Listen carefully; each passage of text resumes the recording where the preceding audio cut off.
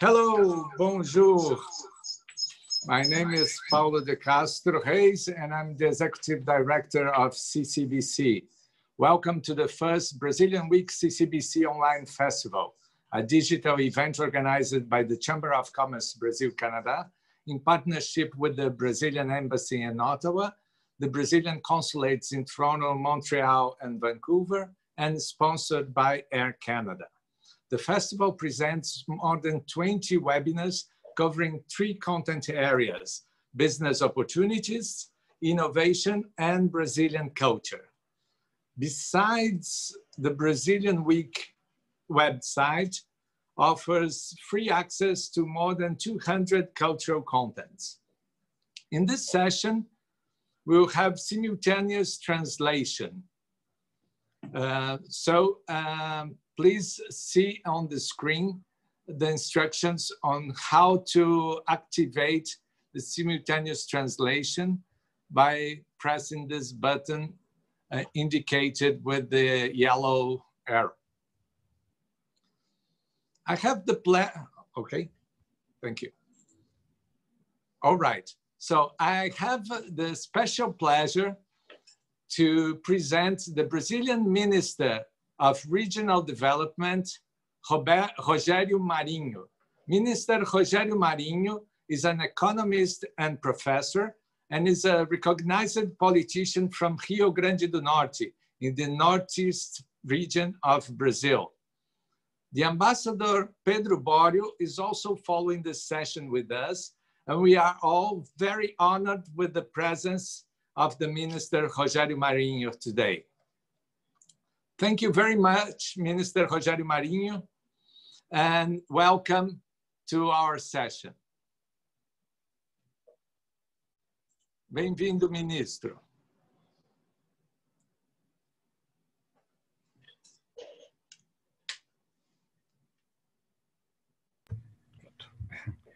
Obrigado, Pedro, obrigado a todos aí que estão nesse webinar, em especial o embaixador, a cônsul e o nosso mediador. Espero que, de alguma maneira, eu acho que o Cleiton, eu tirei ele do ar aqui por algum motivo. Bom, espero que todos estejam me ouvindo. A nossa expectativa é que temos uma boa conversa hoje e possamos continuar a estabelecer e fortalecer esses laços de amizade entre o Canadá e o Brasil, né, que já são centenários, né? Nós temos aí uma longa história de bons negócios, de boa articulação, né, e de bons relacionamentos. Nós estamos vivendo aqui, a exemplo do mundo inteiro, o Brasil, o Canadá também, problemas relacionados com essa pandemia que nos acometeu a todos. Então, eu gostaria de começar falando um pouco a respeito do que é a atividade do nosso ministério. É um ministério novo, né, porque ele foi criado com a nova administração do presidente Bolsonaro e uniu 2 atividades distintas. O antigo Ministério da Integração Regional e o Ministério das Cidades.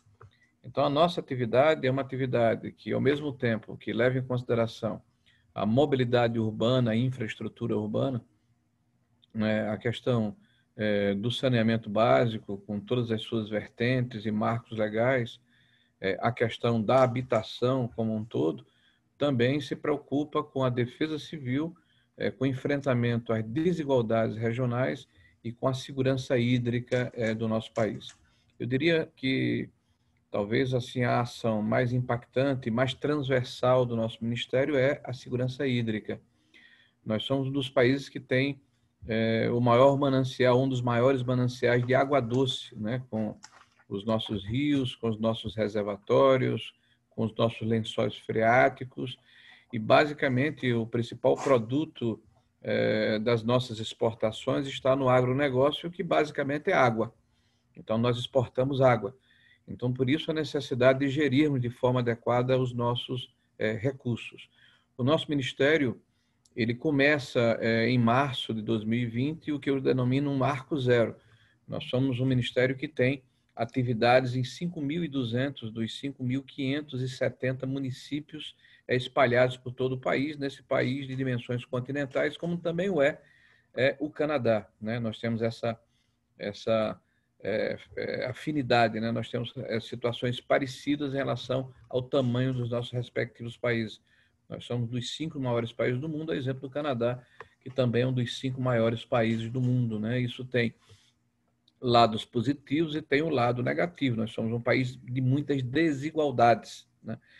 Então, nesse processo de carteira de projetos, basicamente a totalidade da nossa carteira, isso é histórico, ela se baseia no Orçamento Geral da União ou nos empréstimos que são concedidos pelo nosso Fundo de Garantia sobre Tempo de Serviço, né, que é gerido também pelo nosso Ministério em conjunto com o Ministério da Economia.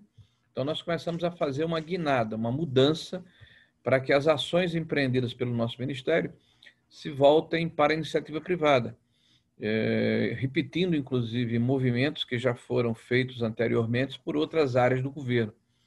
Nós exemplificamos o que ocorreu, por exemplo, na área de energia no nosso país. Há mais de 20 anos começa um movimento que hoje está maduro e consolidado, que é permitir que a expansão do sistema elétrico no Brasil, né, essa edificação de linhas de transmissão, de usinas e de PCHs, e de energia eólica, energia por fonte, né, a equalização das tarifas se desse, dividindo o custo desse processo pelo conjunto de consumidores que, por sua vez, ganham uma maior eficiência na questão energética e uma diminuição da tarifa pela sua competitividade e produtividade. Então, esse é um processo de mais de 20 anos, a exemplo também do que ocorreu na infraestrutura. A infraestrutura no nosso país já majoritariamente trata com a iniciativa privada na área de concessões, de terminais graneleiros, de terminais portuários, de estradas, de aeroportos, de portos, de ferrovias, mas esse é um processo também de 20 a 15 anos. Inclusive, essa é uma área que tem uma expertise na criação de uma estrutura governamental apenas para a produção de projetos estruturados, né, que permitem que a iniciativa privada possa, em conjunto conosco, enfrentar os desafios da melhoria da nossa infraestrutura. O que nós estamos fazendo é justamente identificando essas oportunidades de negócios em função da modernização dos nossos marcos regulatórios, né? E eu quero exemplificar aqui de uma forma muito especial a mudança dos parâmetros do nosso saneamento básico, que depois de 6 anos de tramitação no Congresso Nacional pela liderança do presidente Bolsonaro, foi finalmente aprovado há pouco mais de 30 dias atrás, e essa mudança permite que a iniciativa privada possa conosco enfrentar, né, esse desafio da universalização do tratamento de água, de esgotos e a destinação adequada dos resíduos sólidos no nosso país. Para isso, nós vamos precisar atrair a iniciativa privada. E uma das ações que nós estamos empreendendo no nosso ministério é justamente a mudança da estrutura dos nossos fundos de desenvolvimento, para que eles possam estruturar projetos e performá-los para constar na nossa carteira oportunidades que possam ser capturadas pela iniciativa privada. Projetos que nós queremos que tenham um padrão de OCDE, né, de Banco Mundial, com todas as práticas de governança, de sustentabilidade, de desenvolvimento sustentável, né, que são as boas práticas que existem no mundo inteiro. Então, é a nossa preocupação, essa pegada verde, essa necessidade de termos uma preocupação que, ao mesmo tempo em que inserimos as pessoas oferecendo alternativa de geração de renda e emprego, ao mesmo tempo, esse desenvolvimento tem a sustentabilidade em cima de governança e de respeito ao meio ambiente. Essa é uma preocupação de virada de forma como a nossa carteira vai se comportar daqui por diante. Então, a reestruturação dos fundos é uma sinalização nesse sentido, porque nós estamos aqui fortemente comprometidos com as reformas estruturantes que já começaram desde a última administração, ainda no governo Temer, né, que iniciou-se com a responsabilidade fiscal, com as mudanças na legislação trabalhista, a modernização da legislação trabalhista, e no ano passado, de uma forma muito impactante, a reestruturação do nosso sistema previdenciário e uma série de mudanças regulatórias importantes. Nós estamos no Congresso Nacional estabelecendo uma base sólida e o governo, por sua vez, tem cada vez mais mantido um processo de interlocução com o parlamento brasileiro para continuar nessa agenda de reformas. Mudanças dos marcos ligados à cabotagem, à navegação de cabotagem na nossa costa, a questão da lei do gás, que vai permitir a importação do gás liquefeito e regasificação nos nossos terminais, para que eles possam permitir um menor custo e a maior produtividade da nossa indústria como um todo, mudanças regulatórias nas questões tarifárias. Nós estamos envolvidos numa reforma tributária extremamente impactante para o nosso país, a reforma administrativa para diminuir o tamanho do Estado e tornar o Estado mais eficaz, onde ele realmente precisa intervir, principalmente no auxílio aos vulneráveis, no enfrentamento às desigualdades regionais e no fomento a uma economia de mercado que permita a participação da iniciativa privada, oferecendo previsibilidade, segurança jurídica e respeito a contratos. Essa segurança, sem dúvida nenhuma, ela eu diria, um diferencial que vai permitir que a liquidez que existe no mundo inteiro, e eu não tenho dúvida que também nos principais players econômicos do Canadá, possam ser investidos nas alternativas, nas oportunidades que estão sendo geradas aqui no Brasil. O nosso Ministério, de forma muito especial, além da área do saneamento, que trata de esgotamento sanitário, de água de boa qualidade para a população, né, do destino adequado do resíduo sólido, da macrodrenagem, nós estamos tratando também de iluminação pública, no sentido de modernização com lâmpadas de LED para diminuir a necessidade de manutenção, de mobilidade urbana com intervenções as mais variadas, desde a questão de metrôs, de VLTs, até infraestrutura para permitir uma melhor fluidez do trânsito, a área de habitação, né, e também uma área que para nós é extremamente importante, que é a área hídrica. Nós estamos concluindo a transposição dos nossos principais rios, que é o São Francisco, e existe uma série de obras acessórias que vão permitir que, a partir dessa infraestrutura construída, a água possa ser democratizada e levada a um conjunto maior de cidadãos. Então, adutoras, reservatórios, perímetros irrigados, soluções de energias alternativas para permitir o bombeamento dessa água, eu falo de eólica e solar, né? A revitalização dessas bacias, que são bacias importantes que se encontram na região central do Brasil, e aí eu falo tanto do São Francisco como do Taquari, lá no Pantanal Mato Grossense, do Parnaíba, que divide o Piauí e o Maranhão, dois estados importantes do Nordeste brasileiro, né? E o Tocantins e Araguaia, que nasce no nosso Centro-Oeste, que é a região de maior incidência de uma agricultura de forte impacto na área de mecanização e inovação tecnológica e que deságua no estado do Pará, já no Oceano Atlântico, praticamente na metade do Brasil.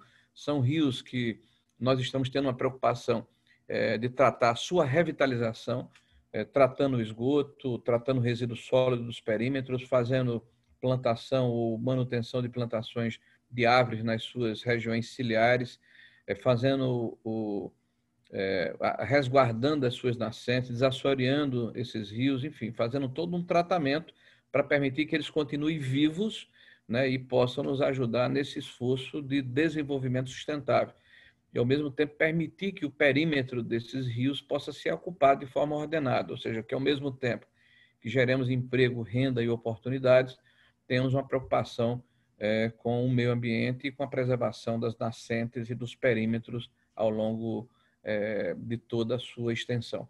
Então, em suma, de uma forma bastante sucinta, é o que nós estamos fazendo aqui no nosso ministério, por orientação do nosso presidente, né? Ou seja, levar o desenvolvimento através da infraestrutura para regiões que estão deprimidas do ponto de vista econômico, já que nós somos o Ministério do Desenvolvimento Social, mas sempre com essa pegada de respeito a contratos, de previsibilidade para quem investe no país, segurança jurídica e se colocar de pé projetos estruturados que permitam que haja um conforto para quem investe no Brasil, identificando os paybacks de retorno do seu investimento com a segurança que todos nós queremos e desejamos nessa parceria que certamente já é muito importante e será cada vez mais sólida no futuro.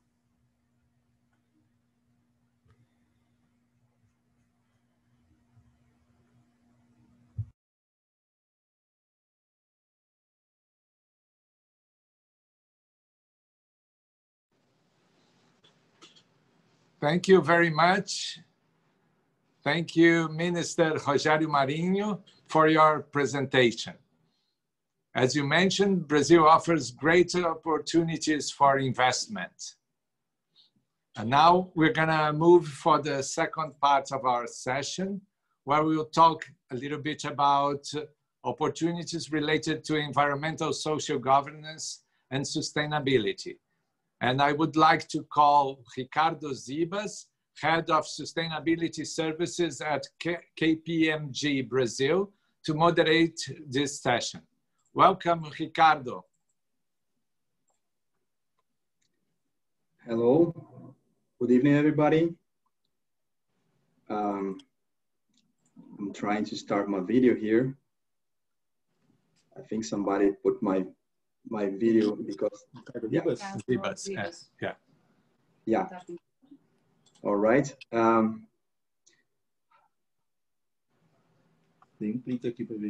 Okay. Hello.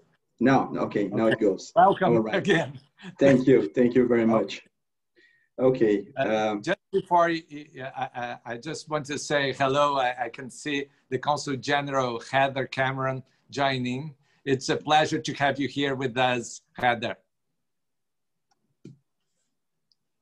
Okay, now I leave the session to Ricardo. I just wanted to say a quick informal hello to the Consul-General, but please move on. Thank you very much.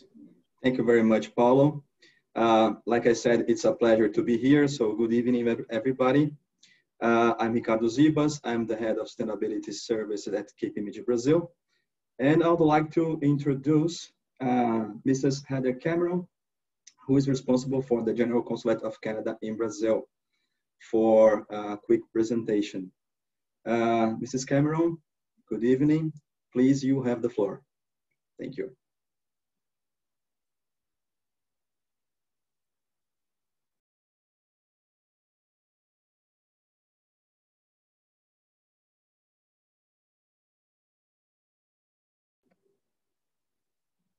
Ms. Cameron, I think you are on mute. Desculpa. Good afternoon, boa tarde, bonsoir. It's a pleasure to be with you here today. Em primeiro, eu queria agradecer ao ministro por sua presença e também a presença da embaixadora brasileira ao Canadá. Obrigada, senhor ministro, por seus comentários, por as palavras sobre as importâncias das relações entre o Canadá e o Brasil. E durante os primeiros meses que estou aqui em Brasil, a verdade, os laços são estreitos, importantes, e tem muitas oportunidades de desenvolver ainda mais. Queria também parabenizar o Brasil por seu Dia Nacional nesta semana, dia 7 de setembro. Mais uma vez, parabéns. So thank you very much for this opportunity to join you on this panel today. And let me also just thank CCBC for the opportunity and for bringing us together. Canada and Brazil, our relationship in terms of trade goes back over 150 years. Diplomatically, we soon will celebrate 80 years of relations, and an increasing depth and breadth to the people-to-people ties between our two countries. And I think it's important to recognize how important the trade and investment relationships are in both directions and to both countries. And so it is this area of sustainability, an area where we can continue to collaborate, to discuss, and to learn from each other as we move forward to a more sustainable future. Canada and Brazil, as members of the United Nations, important partners within the hemisphere, we are committed to the Sustainable Development Goals, and Canada has our pan-Canadian framework on clean growth and climate change, which has been developed with our provinces, our territories, and in consultation with the Indigenous peoples of Canada. in order that we can both reduce our emissions, grow our economy, and build resilience within the country. And the new focus, building on earlier initiatives, earlier understandings around environment, social, and corporate governance criteria, is one that's guiding both policy work and investments. And we believe strongly that the private sector has an important role to play in helping to develop a more sustainable future. As the Government of Canada, we also include issues of diversity, of gender equality, of social inclusion as important areas of within sustainability. And the diplomatic offices of Canada here in Brazil, we are working together with Brazilian partners, the Government of Brazil and others, in dialogue and engagement on these issues, and to bring forward important initiatives such as the new framework for women in mining here in Brazil, which was featured earlier this week during the festival. And also to engage with private sector partners on issues of inclusion, for example, around refugees and employment. So many different areas that we work on today, but today, together. But today, let's focus a little bit in terms of the trade, and I will focus a little bit in terms of trade and investment. And I'm very proud that 12 of the top 100 clean tech companies in the world are Canadian, and that many of them are active here in Brazil. And as the minister said, we are both vast countries with important resources, endowments, and important responsibilities that come from those endowments. And fresh water, coastal protection, inequalities are areas where we have, I think, opportunities to continue to explore and to learn from each other. And the COVID pandemic that both countries are facing, along with many others around the world, I think is just accelerating the desire for transformation, whether it's digital or whether it's to move towards the triple bottom line of a greater unified focus around social, environmental, and financial benefits. So if I think a little bit about our two countries and where there are synergies and where we're active in the area of sustainability, let me just focus on three areas right now: water, mining, and energy. And the minister has spoken well about the importance to his government of the issues of water and sanitation, important for Brazilians and for all of the progress, and it's significant that Brazil has made. There are still 35 million Brazilians without access to potable water, over 100 million without access to sewage. And so there's a great deal of opportunities for private sector involvement, and the new framework the government of Brazil has developed is to encourage that, and Canada's strengths in this area already active in Brazil and with room to grow. And today on our panel, we have BRK Ambiental, the largest private water and sanitation company in Brazil, which is owned by Brookfield of Canada, with us to talk a little bit about the work that they're doing. And in fact, BRK Ambiental has the largest PPP, public-private partnership in Brazil in the area of sanitation in the Northeast. And some very exciting results, some very important services which are being delivered. The newest private sanitation company in Brazil, Saneamento, also has Canadian investment in it. And it was encouraging to see recently that Saneamento issued the first bonds, sustainable bonds in the sanitation sector. So lots of innovation taking place, and we're proud to be part of that. Other Canadian companies from across Canada are engaged in areas of wastewater management, water treatment, and as the minister spoke, these are important resources that need to be managed well, and we're pleased that some of our technologies are helping to do that, including detecting leaks on water pipelines and so forth. Mining, important sectors for both countries, and with Vale here on the panel as well, an important investor in Canada, and Canadian mining companies important here. And it was very encouraging to see last year that the National Mining Association of Brazil, IBRAM, adopted the Mining Association of Canada's Towards Sustainable Mining Initiative.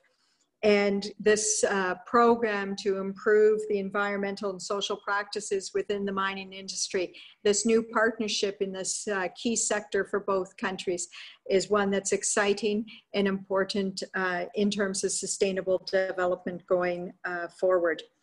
I referenced earlier the new work that's just being launched in terms of Women in Mining Canada, working with Women in Mining in Brazil in IBRAM, to develop the new framework to encourage more gender equality within this important sector.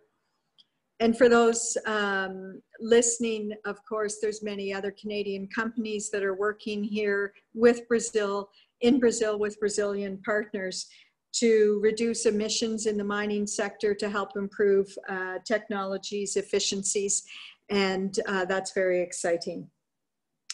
If I turn to energy, again, the minister spoke about the importance of this, and in the hydropower, many opportunities for collaboration, but I think important to recognize the role of Canadian solar and in the renewable energy sector.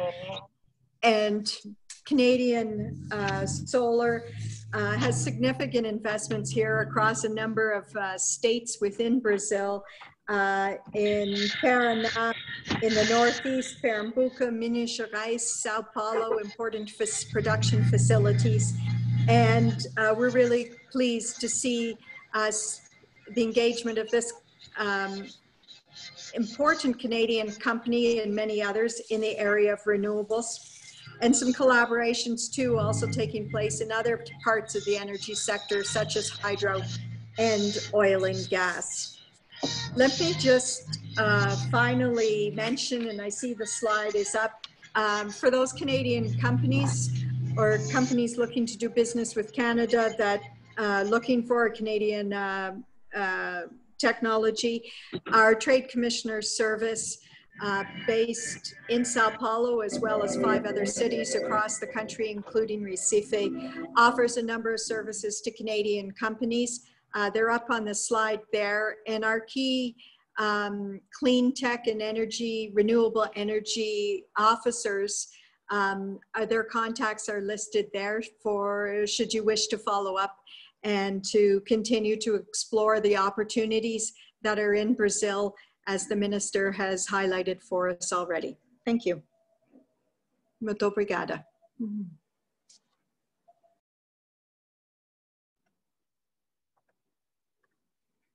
Okay, thank you very much, Ms. Cameron, for this overview.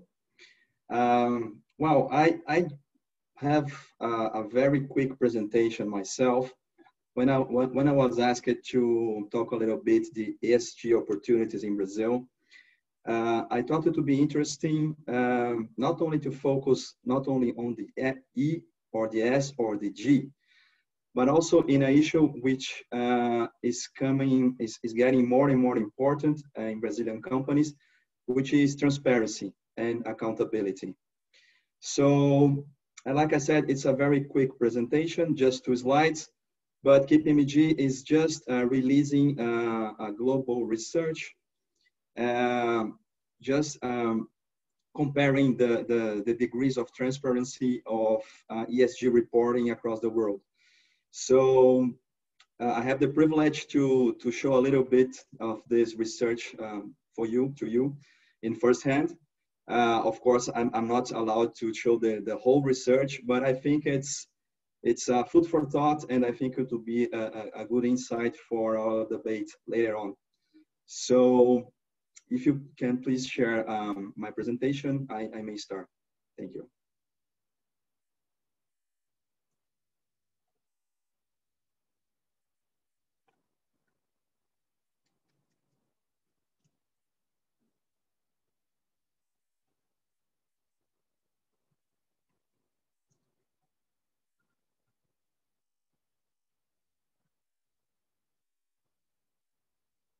Okay.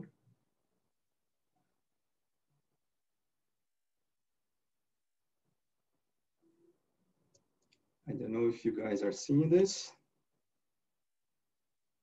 All right, now it goes. Thank you, Michaeli. Well, it's very quick, indeed. Just 2 slides, like I said. The first one will be a global overview of the reporting rate of ESG information on a group of selected countries.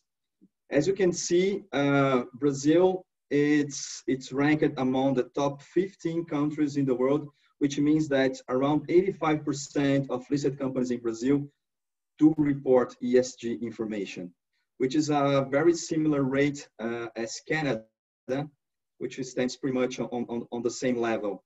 To the left, you can see the countries that have more, that do report more ESG information, companies that are ahead on the rate of reporting. But usually when you reach like 100% or a 90% is because you have some kind of compliance attached to the reporting. So I would like to point that in Brazil, you don't have to report ESG information. It's on a voluntary basis.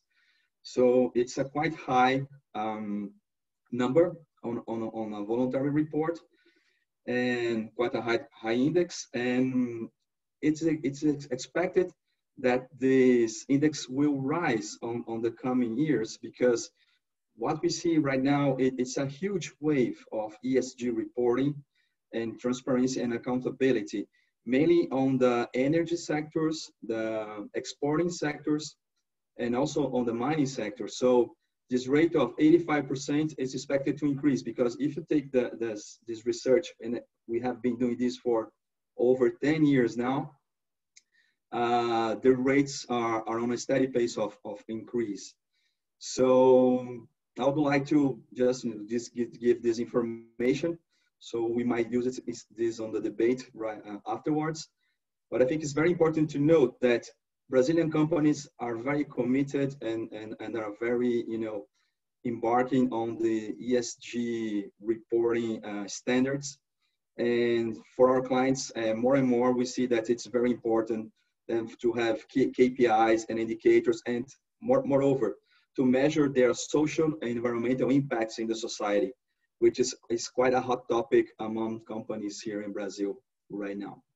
So that's it. And I would like to call my colleague, Mr. Carlos Almiro, who is the head of sustainability at VRK Ambiental. Carlos, my friend, you have the floor. Thank you, Ricardo. I would like, first of all, I'd like to thank CCBC for the opportunity to point out some aspects of sanitation and how innovation help to ensure ESG agenda. Let me introduce our company. We are a Brookfield sanitation platform in Brazil, operating in 12 states and benefiting 15 million people in Brazil. Before discussing the potential of the sanitation sector in Brazil, it's important to say that we are facing a sad reality in terms of inequality caused by the lack of sanitation.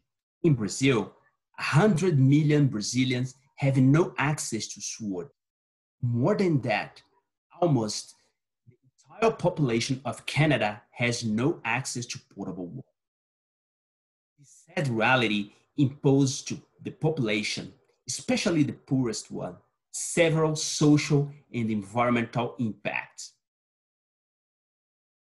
Sanitation is an urgent call to action, and the lack of the service causes several social impacts. The absence of sanitation service affects everyone, but women are especially affected. Over 1.5 million women do not have bathrooms in their homes. In terms of health impacts, the rate of diarrhea in girls under the age of 14 is 76% higher than the Brazilian average. education is also an impact pathway. School performance gap has a 10% reduction by access to treated water and SWOT. The post-pandemic will raise a lot of challenges in terms of income and employment. The universalization would increase the income of around 300 reais for each woman without access per year. It's important to point out that in developing countries, women oversee home daily routines, and when she or one of her family members gets sick because sanitation-related disease, she loses productivity, affecting her income. But we have good news. Brazil has approved the new regulatory framework that will bring to us the opportunity to solve this sad reality. The approved system, Mr. Marinho, is the biggest inequality reduction program of our history. By providing sanitation to everyone, we will improve income, reduce gender and the school gap, and boost employment and mitigate pressure to the public health system. On the other hand, to cope with this challenge, Brazil will need around 700 billion reais, and these investments will close the gap of inequality produced by the absence of sanitation, and at the same time will allow us to start the green economy recovery. It's important to highlight that these investments and the universalization need to be addressed considering the ESG agenda, especially climate change. So that innovation, it's a key aspect to be incorporated on investment agenda. BRK is focused on innovative solution to deal with the expansion of the sanitation service. Let me give you 2 examples. Treatment of wastewater is a relevant carbon emission source. We are implementing innovative plants that reduce around 90% of carbon emissions compared to an ordinary facility. Another example is the sludge treatment. Sludge is the final result of wastewater treatment, and it's composed by 80% of water. Nowadays, the sludge is disposed on landfills, which is not a sustainable solution. We are developing technologies to dry it up, the sludge, and improve its use for recycling opportunity, such as steel mill. Solar energy, it's also an opportunity to improve efficiency. As you probably know, a wastewater facility takes in a lot of energy. So in the Northeast, we are installing solar energy farms that covers for 60% of electricity expend. Reduce water loss, it's also a big challenge for Brazil. Our country wastes 40% of all treated water. At BRK, we are innovating in new technologies to avoid water loss.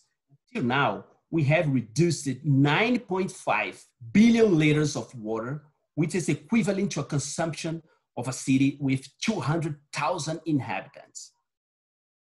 Finally, I would say that sanitation is a big opportunity to improve ESG agenda. ESG is really connected to sanitation needs and will let us recover the economy severely impacted by the pandemic. Thank you for your time, and I'm available for further questions.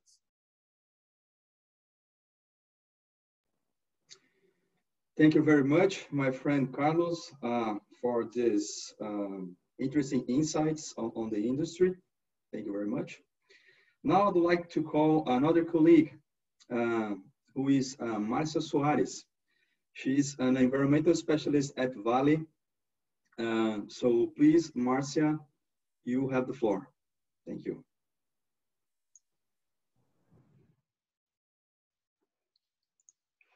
Hello, good afternoon, everyone. Good afternoon to my webinar colleagues, Mr. Minister Rogerio, Mr. Reda, Cameron, Paulo, Ricardo, and Carlos. And let me share my presentation. Let me see.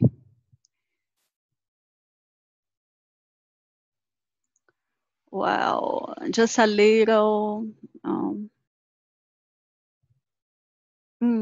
I don't know.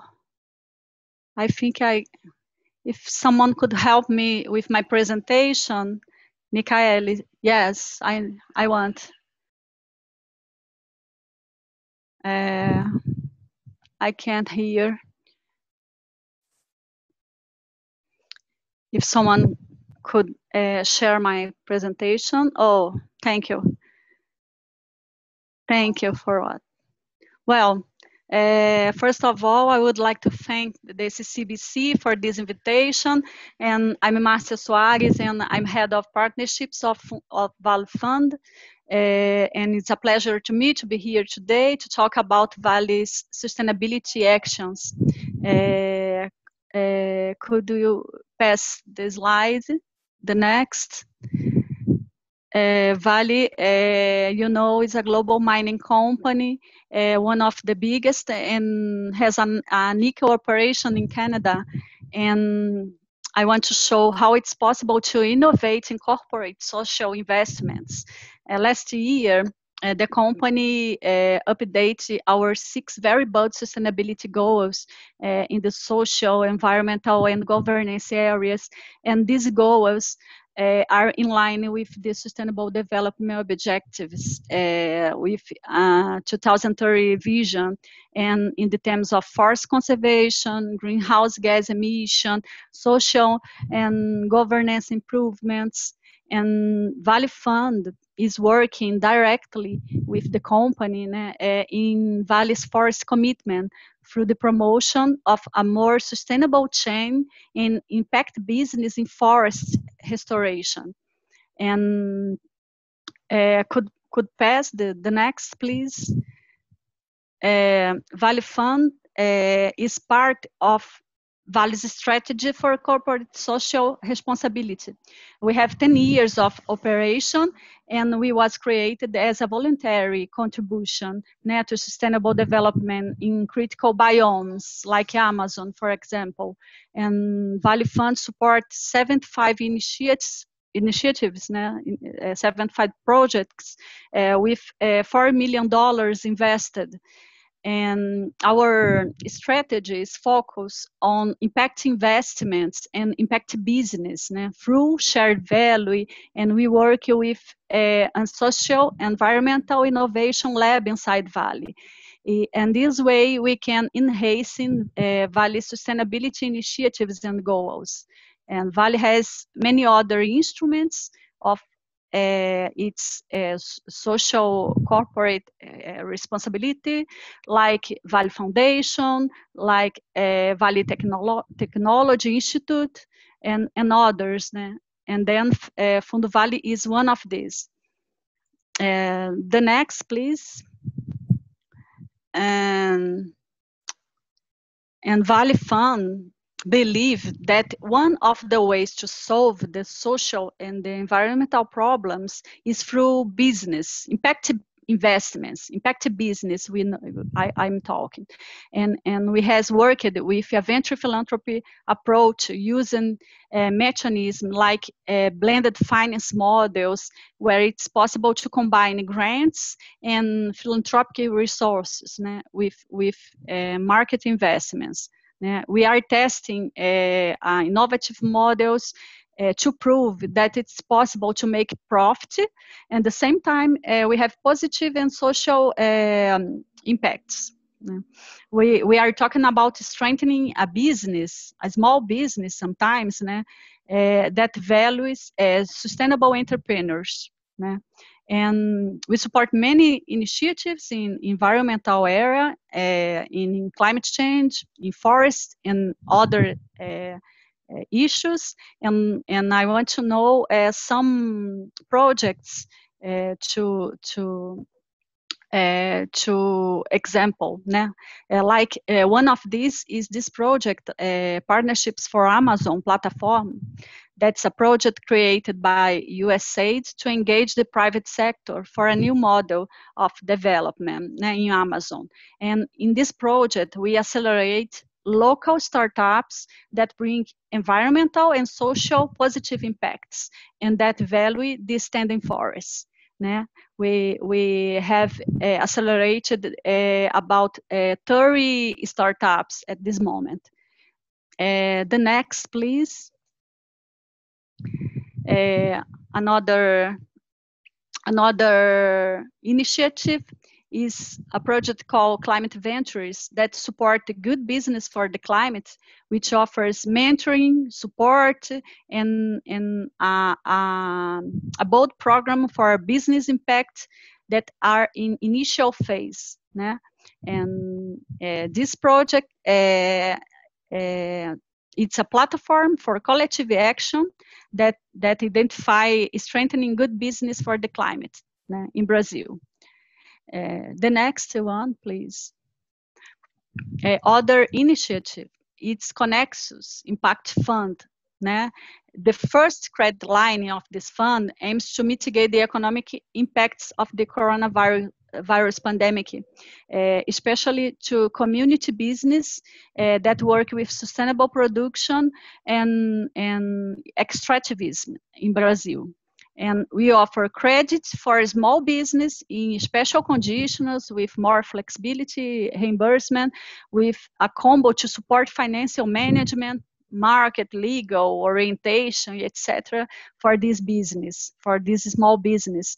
We offer tickets around $10,000 up to $40,000. And is this one important action to recover the economic impact from pandemic in this small business in Brazil. The next, please. And another example that it's possible to make a different way to support social and environmental initiatives. It's this business, a small business called Café Apuí. It's other concrete example in south of the Amazon states in Brazil, a region that we know here as the arc of deforestation. And in this place, Vale Fund is supporting the production of coffee that values the standing forest too. In this project, get involved about 50 producers who use an agroforestry system, and in this way we can generate income and preserve the forest in the same time. If through this impact business we are reforesting areas, generating income for traditional communities, adopting organic certification, and rescuing sustainable family agriculture in this region. And through sustainable production, that producers reached 300% increase in their annual income, and they have also achieved more than 6% increase in coffee productivity. And last but not least, the next, please. Another example that Vale activities in voluntary investments, it's the project Masks Plus Income project. I would like to present after this a short video about the masks, about this project. And this project was created in the context of the COVID pandemic too, to aim to generate income for women in vulnerable situation. It's a good example for us of collective action by private sector. It's supported by Vale through Vale Foundation, but with other partners companies, include 2 Canadian companies, Wheaton Precious Metal, that is the main investor in the initiative, and BRKM, that is here, in this panel, which is, well, thanks for the partnerships. And through the production of these masks, these women are able to generate income and still distribute these masks in their own communities, strengthening healthcare too. Well, I think the best way to show you about this project is show the video.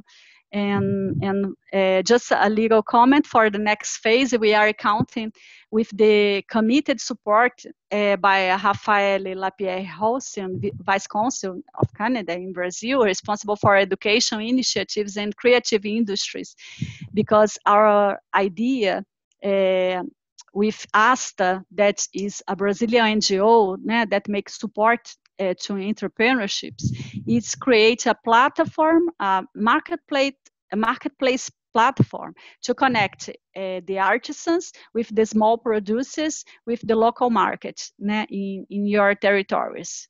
Well, it's just a little that Vale's initiatives, and now I am to show the video about this last project. And thank you so much for the invite.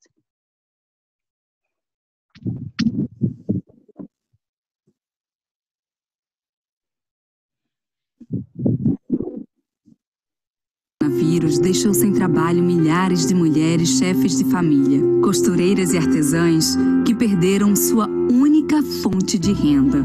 Por outro lado, as máscaras passaram a ser item obrigatório para todos, se quisermos contribuir para o fim da pandemia no Brasil. Da união inovadora de empresas com a rede ASTA, surgiu Máscara Mais Renda. Milhares de artesãs e costureiras de todas as regiões do Brasil estão produzindo máscaras de tecido em suas casas ou em seus ateliês. As máscaras são doadas para organizações indicadas pelas próprias artesãs nas cidades onde vivem, chegando até a quem mais precisa. A iniciativa contribui para a cultura da prevenção e apoia milhares de famílias chefiadas por mulheres.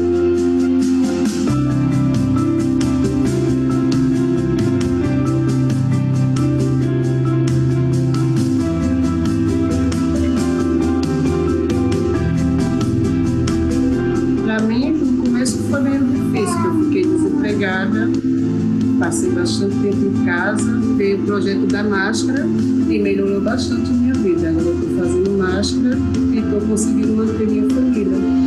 Por trás de cada máscara tem uma história. E juntos poderemos ter cada vez mais destas histórias para contar.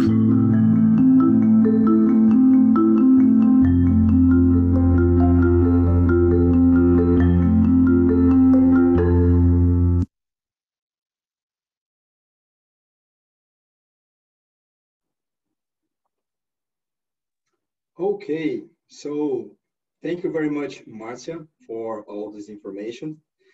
We're supposed to have time for questions, but I've been warned that we just have 1 minute left. So I don't think we'll have time for answering any questions. So what we're going to do is to leave, okay, we have time for one question. They're still telling me, okay. So I have a question for Carlos Almiro, a very quick one. Given the scenario that you just pictured, my friend, how do you think that that innovation can contribute to the ESG agenda and for the sanitation infrastructure in Brazil? Do you think there is a role to play over there? Yes, thank you, Ricardo. I think we have a big positive connection between sanitation and ESG agenda, as I said previously, because in Brazil, we need real solutions for real problems, real sanitation problems. So for example, we need to universalize the service in Brazil, but we need to improve recycling initiatives with the sludge, because dispose the sludge in landfill, it's not an option. The second point that we need to universalize the service in Brazil, but at the same time, we need to reduce carbon emissions. So we strongly need to implement solutions that help us to universalize the service and at the same time offer efficiency in terms of ESG. Thank you, Ricardo. All right. I'll try to push another question, but just be warned that we have run out of time. So what we're going to do is to leave all the panelists' contacts in the chat. And if you have any specific questions, you get their email addresses over there. So by saying that, I'd like to thank you everybody for the opportunity. Hope you enjoyed the panel. And wow, thank you very much and see you next time. Bye-bye. Thanks. Muito obrigada. Thank you very much. Bye-bye. Thank you. Obrigado. Tchau. Obrigado. Merci. Oui, merci. Bye bye. Obrigada.